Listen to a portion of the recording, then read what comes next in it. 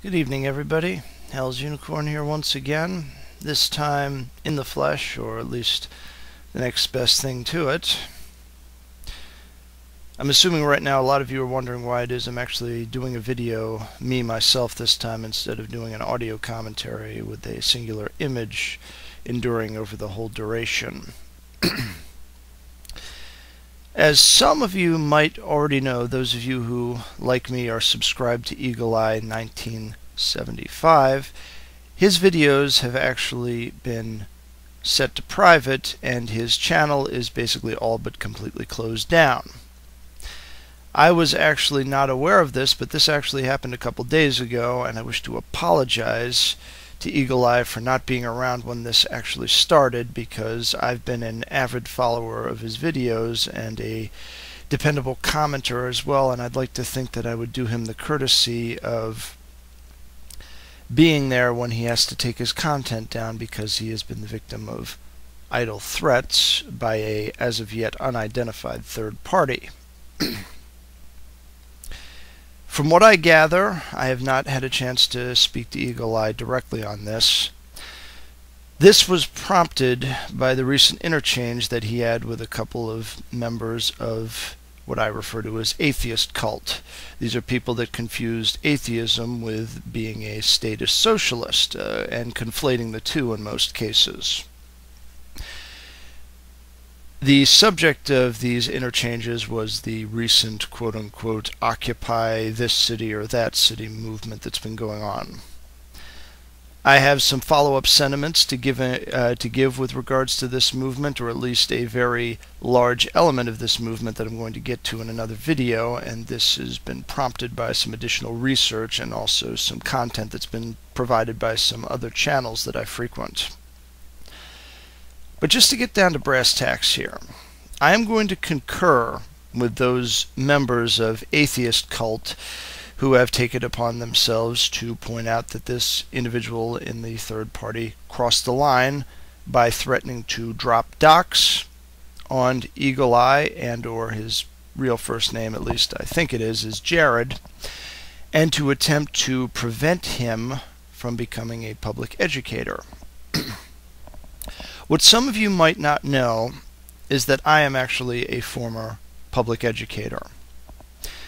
Between the year 2004 and 2008, I was certified as an educator here in the state of Pennsylvania, music K through 12, and I spent the majority of my time as a public educator as a day-to-day sub. I had a few long-term assignments. I had assignments in most of the school districts in the eastern half of the state. I was all over the place trying to nail down a permanent job. Couldn't really find anything. And my experience has essentially taught me that the life of a public educator is not the life for me, so I decided to leave the field, and I have no intention of ever returning to it. To put it mildly, the thing that I disliked about the life that I had chosen for that period of time was that I was basically giving up my freedoms as an American citizen in order to get a daily paycheck, or at least I was giving them up for a couple of years until I was able to procure tenure and the union protection that goes with it. I was not at peace with this. I think it's wrong for a person's employment to be contingent upon his own personal opinions, which he is in most cases not sharing in the classroom. And I also think it's ridiculous, the eggshells that you're forced to walk on with, with regards to classroom management. Everybody's a lawyer today, and everybody smells a opportunity to sue somebody whenever somebody's feelings get hurt. And with that goes any possibility of managing a classroom with people whose children have already learned how to bend and break the rules and get away with it.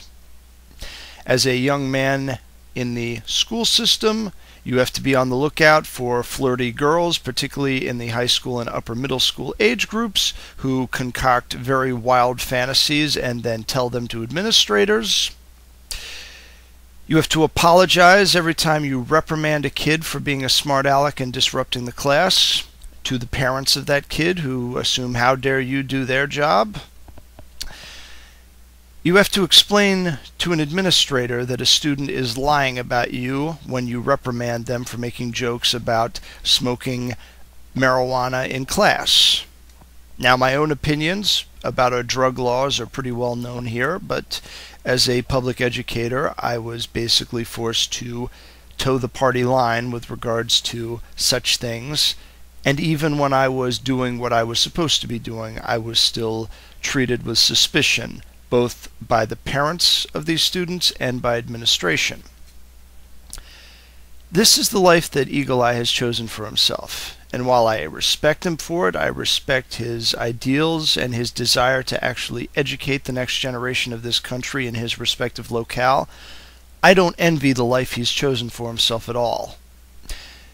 And quite frankly, I don't like the idea myself of being at the mercy of people like the one who is threatening EagleEye right now. I think that our educational system could do with a very nice overhaul. In fact, I think the entire culture of this nation could do with a good overhaul. But I'm just going to take the closing minutes of this video to address the people who were on the other side of this debate that EagleEye was having and have, in spite of very strong disagreements, have decided to stick up for him and to denounce the person that has decided to threaten EagleEye. I'm talking to them with no expectation and no desire for a response. If they come across this video, I just want them to think about it if they decide to watch it. Primary reason I say this is because most of the people in question are people that have been blocked from my channel for being arrogant jackasses.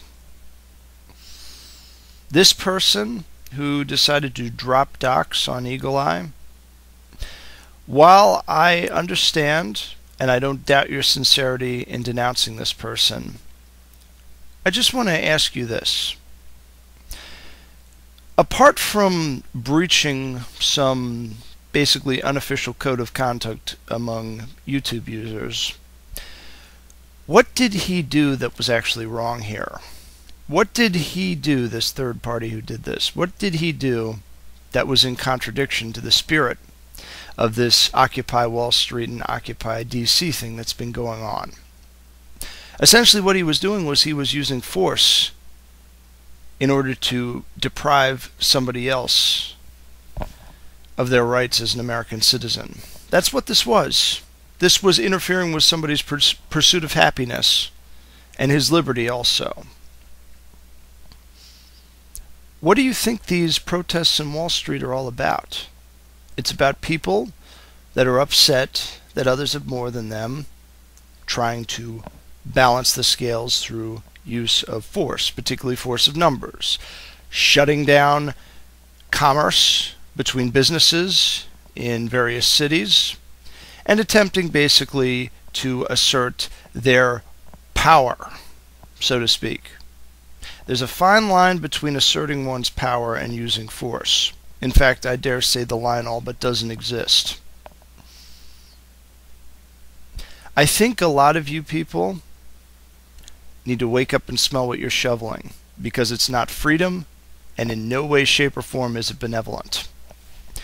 With prudence to myself and benevolence to all of you, good evening.